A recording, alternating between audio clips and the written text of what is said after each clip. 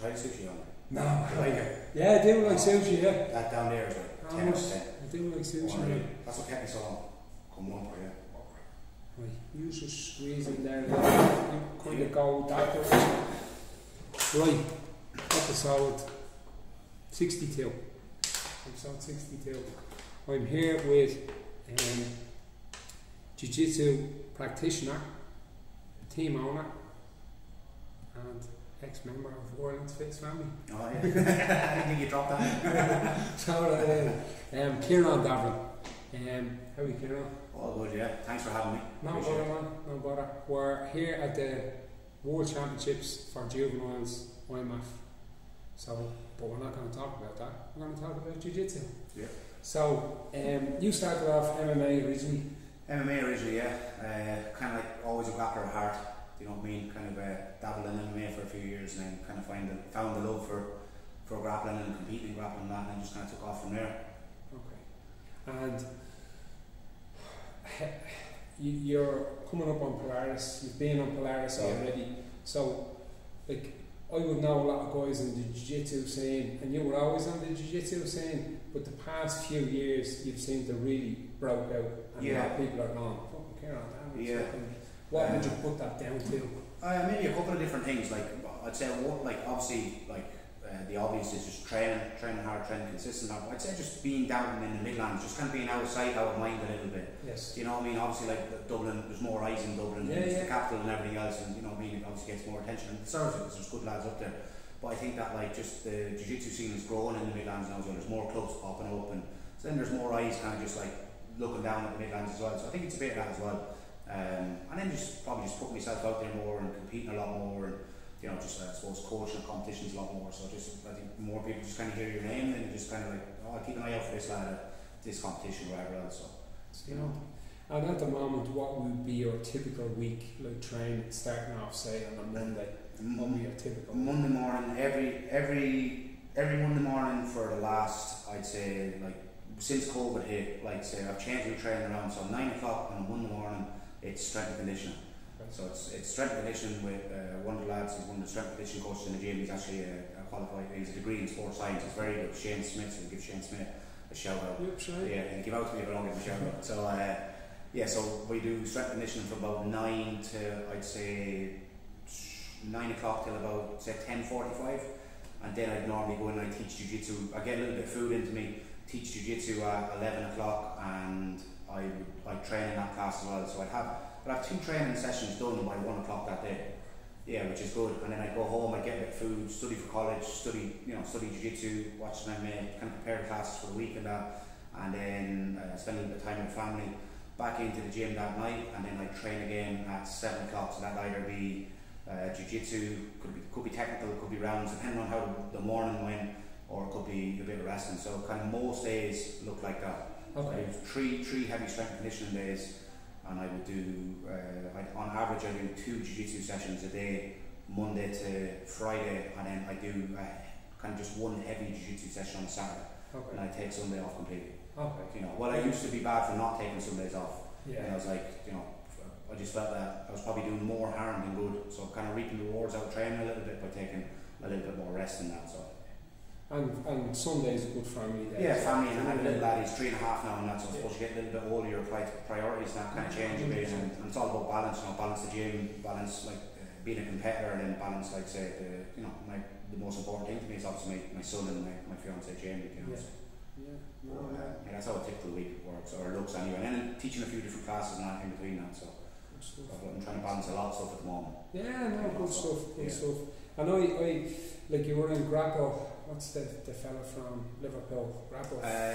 Grapple Fest. Yeah, Grapple that's Fest. Great show. Figure 4 Promotions. Grapple Fest. Yeah. I seen you on that, yeah. and then I seen you on Polaris, obviously, and this team's coming up as a big squad. team. Yeah, that's a big one. Yeah. So this is my second time to compete on Polaris squad. So I think it's my 4th or 5th time on Polaris, and this is my second time to do squad. So in October, it was like Team Ireland in the UK taking on Team Europe.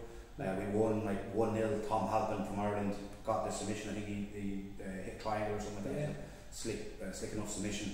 And then now we're taking on Team Ireland and UK are taking on Team USA, which is obviously, you know, the team full of killers. But I believe that we have a great team, and on any night anyone can submit anyone. You know, so.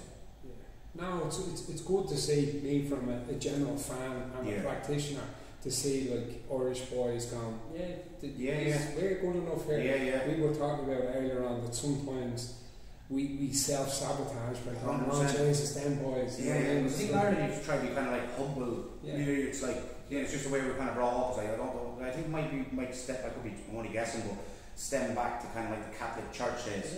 I'd always remember my granny and granddad and that, the one they lived out in the country, and that was all children. The thing back then was like children were meant to be seen, not heard. And it was like, shh, don't say anything like that. You know, the priest will hear you, or the guard will hear you, or the doctor, or you know the way it used to be in Ireland years ago. So I'd say there's a little bit of that still in the culture and that. But you see young lads start to come through, they're more confident and not being afraid to express who they are. You know, whether that's through social media or through, you know, just their style or whatever it might be, you know, in competition and that. So I think it's a good thing. No, it's good, and then with guys like you, like Marcus Phelan's been on it, Darrag's been on it, there's other guys, Paul Redmond's been on it, Tom Halpin, and it's kind of, other guys are kind of going, you're making it easy for other blokes. Well, they done it, so why can't we? 100%. There's a load nipping, 100%, like to go on to it as well. Younger ones, there's like 20, 21 year olds like around Ireland, like not just from my club, but like just even off the top of my head, there's like there's Jack Dolan from my gym, he's a purple. There's Mo from East Coast. There's John Luca from Royal Grappling Academy. You have Mohammed from SVG Ireland. There's loads of lads that probably Jack Armstrong up there in SVG Ballina. That's the lads I'm just kind of thinking off the top of my head. They're all in around the 20, 21 years of age. Like they're killers. And you give them another like say 2, 3, 4 years now, they've like even more competition experience. They're going to surpass everything that any of us have ever done. You know, and more. And then their students or whoever that comes after them will do better, and that's just the way it goes. So for us, we can only do what we can do with the coaching that we have and that we've had over the years.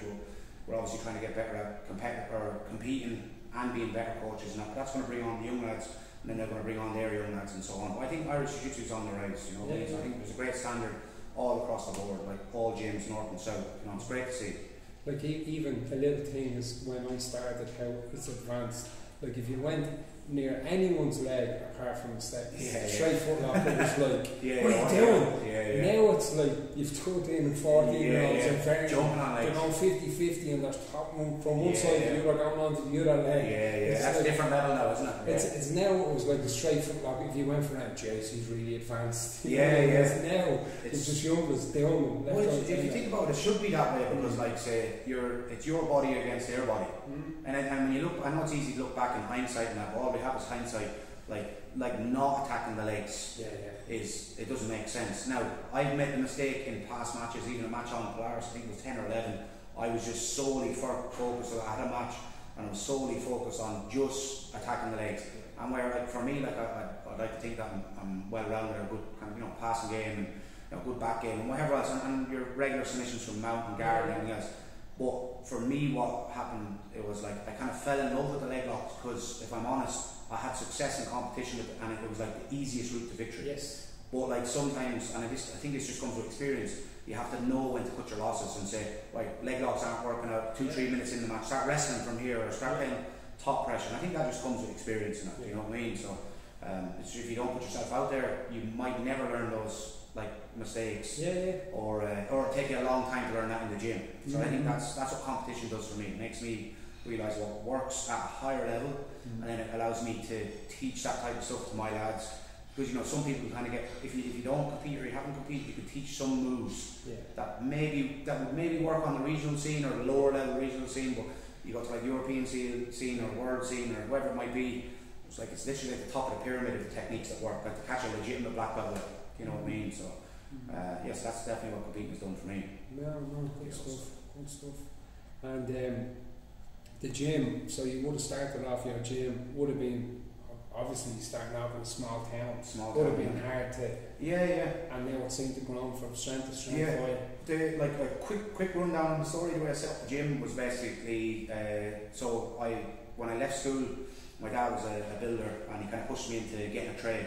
Because I didn't really know what I wanted to do. I knew I wanted to do something with sport, so long story short, served me time as an apprentice brickie, spent a few years in the buildings, didn't really like it because I just felt it just wasn't for me. You know, I was labouring on a building site from I'd say about 10 or 12 years ago. It's helped me out, for a couple of weeks going up and that type of stuff. But got me trade. The recession happened in 2008, and then for me that was my way out. Yes. You know what I mean? And I opened up the gym. I was on the dole at the time because we're all let go as brickies and that. And I opened up the gym on the back to work scheme. And like this year I was on like 140 or 150 quid a week or whatever. So for me, when I opened up the gym, I rented a little small space above a boxing club for like 300 quid a month. Like all I wanted to do was to be able to pay my fees in SPG. Yes. Like go up to John's, train during the day. I wasn't driven by money. You know what I mean? It was like if I had enough food in my belly and enough like diesel in my car, be able to pay me rent. I didn't have a young lad at the time or anything like that, so that was my purpose, just train full time, make a couple of quid and just get by. And then see where it could take me.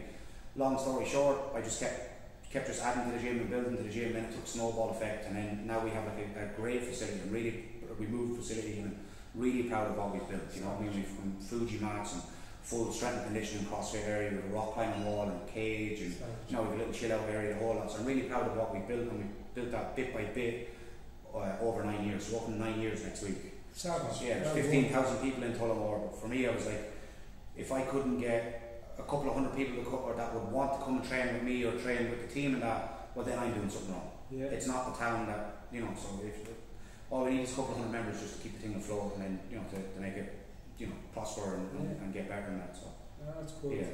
That's good to hear. I like hearing that. I haven't been down to your gym. Myself and Max are doing a bit of it when we go back for a little float about. We're going up to Team Torres, being out the East Coast. So we're more than that. There's an open invitation anytime. Few rounds and we'll get down. 100%. We'll get down for that anyway, And Jack Davern, he's a big boy these days. 86 kilos. He's a big lad. He's moving up, and I just keep moving up with the fear of like having him getting bigger than me. Looking at him there on Instagram, he's a beast. Like the thing about Jack is like when he does something, he does it to 100%. So like he's following like a proper lifting program. He's doing proper diet, the whole lot. So he gives it 100%. But he's around 86 kilos, and hopefully he doesn't get any bigger. Anyway, he's a handful as it is. And he's only 21 years of age. So he's only going to get better. So and that's to be good at any sport. You have to be all in. You have to be all in. It's 100% in every area, in your lifestyle, in what you eat, in what you train, in who you hang around with, what you read, it's everything. It's not just on the mats. Definitely, It's you know what? It's easy to do. It's easy to be all in on the mats, right? And some people aren't all in on the mats, but it is easy. The hardest thing, like you're only on the mats for a couple of hours a day. So say you're on the mats for 4 hours a day or whatever it might be. There's another 20 hours outside the gym. So what are you doing? Or like are you drinking, or are you acting alcoholics, or are you sleeping, or you eating right, or whatever it might be. A lot of people will turn around and say, "Oh, I'm not eating shite, I'm not drinking, I'm not doing this and that." And whatever. They're not looking after themselves fully in that. But like, it's the ones that do give it all they can off the mat, like studying jiu-jitsu, watching your wrestling, like looking at your own game and trying to eat right, trying to do strength conditioning, follow a strength conditioning program. I think they're the ones that do the best, and people are obsessed. And you can't really fake it. You're either all in or you're not. Some people do try fake it, but you get found out. You end up meeting someone, especially in MMA, that's all in. And you don't want that. You don't want, like, say we're obviously at the IMAFs now. You don't want to be this young guy that's kind of like just doing it just for Instagram, say. And then you meet one of the Dagestanis or Russians or something out there, and they're all in. They're literally doing this to get to the UFC to provide a future for their family and whatever else. Because that's the way some of them young lads are thinking. Some of those Russians, and they want to be world champions. I was talking to some of the Chechen coaches outside yesterday. Now they're attached to the Russian team, but I think they brought 10 fellas from their village down with them. And I was like, 10 blokes from your village? That'd be like you bringing 10 people from SBG. Like high level lads to the world, And they've medals and stuff. And he goes, I said, what's the hell? And he goes, we wrestle, we run, we eat, no distractions in the village. You know what I mean? I've seen that. No distractions. I trained out in I was out in Tiger Muay Thai. I was out there 4 or 5 times. I was out there one time in particular, and Khabib's team was out there. Khabib wasn't there himself. It was like your man Zubar, and it was like another lad Maribek, and a few lads that kind of fought in the UFC and that. They weren't at the UFC at the time. Long story short, I was training in Tiger Muay Thai and Paquette top team, and I was training a lot out there. Like, this is when I was doing MMA, so I was training like Thai boxing in the morning 7, it'd be like jiu-jitsu down straight on like at 9 or something like that, I'd eat a bit of food and then I go back down that night and I might do like some jiu-jitsu like drills and then wrestling. So I was training like I'd say on average 3 times a day. Sorry, I was doing a private in between, like a private Thai boxing session. So I was getting 3 to 4 sessions in, you know, as much as I could for a month. Those lads were out training me. Like, so I'd be sitting down for dinner or lunch, like say during the day, and I'd have 2 sessions done, and I'd just look down the street and these lads would just be running the roads. And then I'd drive up later on, say during the day, I'd drive by in a moped and there'd be in another gym, like Red Dragon across the road, doing Thai boxing. Then it'd be back in with me that night and we'd be doing wrestling and get top team or something like that. And I thought I was training hard. Like, I don't even know how they can keep that work rate without getting tired. But I suppose that's the way they've been brought up in it. So it's definitely real, you know, the way they live. And like you said, there's probably less distractions over there. I know, you know, we're here, like 2 of us are melting in AC, and I'm sitting out the back there, I believe, melting, drinking a Fanta lemon, and I'm looking up on the roof, and there's a bloke running around, a Russian running around with a sweatsuit and a earphone. It's about 37 on the bitumen roof. I'm just like, they're all in. They're all in. They probably don't even have fucking Instagram. No, that's the thing, isn't it? Yeah. They probably don't even have fucking Instagram. Yeah, and I'd say if they do get it, it's for when they turn professional or, you know, or a good high level amateur to promote themselves or whatever else, you know what I mean? But the standard's fairly solid out here. Like we were watching the kids and that this morning. But you know, nothing, we were just saying before we came on, like nothing that the Irish lads can't deal with. You know, the Irish lads are every bit as good. Yeah. You know what I mean? And the culture is different in Ireland. I think like the difference I've seen in the hotel and that, say with the Irish lads and say the Russians, for example, or the lads from Ukraine, is like the Russians are not very stoic. You know, where the Irish lads will kind of wave and have the crack, and when it's time to fight, they'll fight. You know, I like that. Maybe that's just because I've been brought up in that culture and whatever else. But I think the Irish lads have a great chance of medaling. A couple of lads in the semi-finals now after lunch. You know, so a couple of young lads, and then a big day tomorrow, and an even bigger day then. Sunday I have 2 lads on, Jordan Stully, Max is on, and Bernie Ward's on as well from my gym, so it should be good.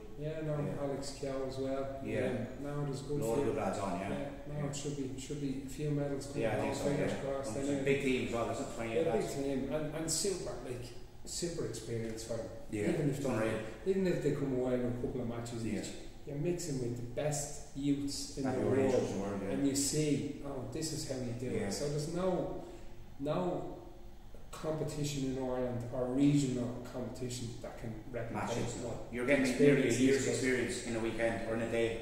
You know, so like say one of our lads said, Jordan Scully, or not Jordan actually, Bernie Ward has 8 matches for gold.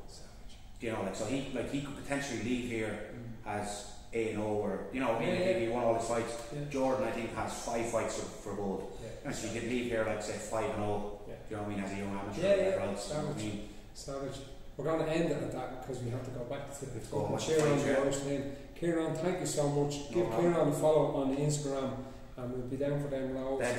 Thanks very much for having me. Appreciate it. Nice one, man. Nice one for that.